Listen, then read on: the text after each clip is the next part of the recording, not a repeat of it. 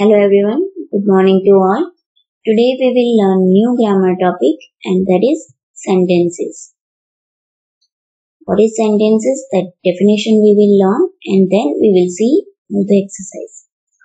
Let's see sentences. A sentence is a group of words which makes complete sense. We have already learned letters, alphabets.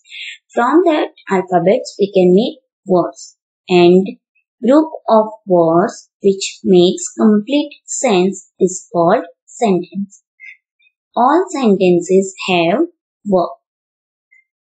A sentence begins with a capital letter and ends with a full stop, a question mark or exclamation mark. Here all three examples you can see. First one, that is simple one, which starts with the capital letter and ends with the full stop. The children are playing in the garden. Now, second one, that is question. That sentence which starts with the WH word and ends with the question mark. Where is Natasha going? Third one, that is exclamatory sentence, which starts with the capital letter and ends with the exclamation mark. Hey, don't pluck the flowers. Now let's see exercise A. Circle the correct words. A spider has 8. In the bracket, 3 options it is given. The 3 options are tails, legs, noses. So, correct answer, that is legs. Here I have written with the bold letters. In the notebook you have to put circle around the correct answer. The spider has 8 legs. Every classroom has a board. My grandfather repairs clocks. A bird uses its wings to fly. Exercise B. Complete the sentences. Here in the bracket, 2 options it is given. From that, you have to choose the correct answer and complete the sentences. There are 3 eggs in the nest. The new boy in our class is called Mohit. Here in the option it is given London and Mohit. As a new boy is there, boy's name will be Mohit, not London. London it is the name of the city, right? So correct answer it is Mohit. The sun is shining brightly. Here shining brightly and eating quickly it is there. So obviously what is the correct answer?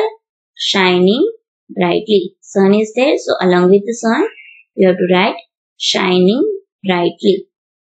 Now next one. Our family likes to eat brown bread, not brown paper. We are not eating brown paper. So you have to write brown bread. Exercise C. Rearrange these words to make sentences. Here words it is given. You have to arrange them in a proper sequence and make it proper sentence. Favorite color is my pink. Pink is my favorite color. Or else you can write my favorite color is pink. Next one. A made sandwich for Sneha me. Sneha made a sandwich for me. Owls day during sleep the. Owls sleep during the day. Saina Nehwal player badminton is a. Saina Nehwal is a badminton player. Next exercise, that is exercise D. Rearrange these words to make questions. In previous exercise, we have done that sentences. Rearrange the words to make sentences. Here, questions it is there. Jack's is where school? Where is Jack's school? Where is Jack's school? Now, second one, has gone where Rashi? Where has Rashi gone? Do leave you where? Where do you live? Someone called it me. Did someone call me? Now, let's see interjection. What do you mean by interjection? A word or a group of words which express a sudden feeling is called an interjection.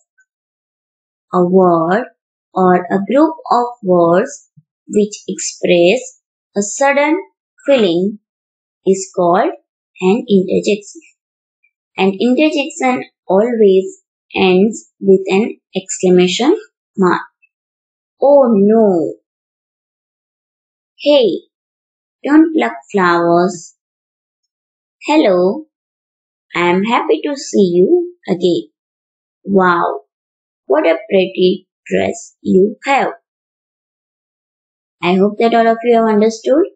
So, definitions of the sentences and interjection and all the exercise you have to write in your grammar notebook. Thank you.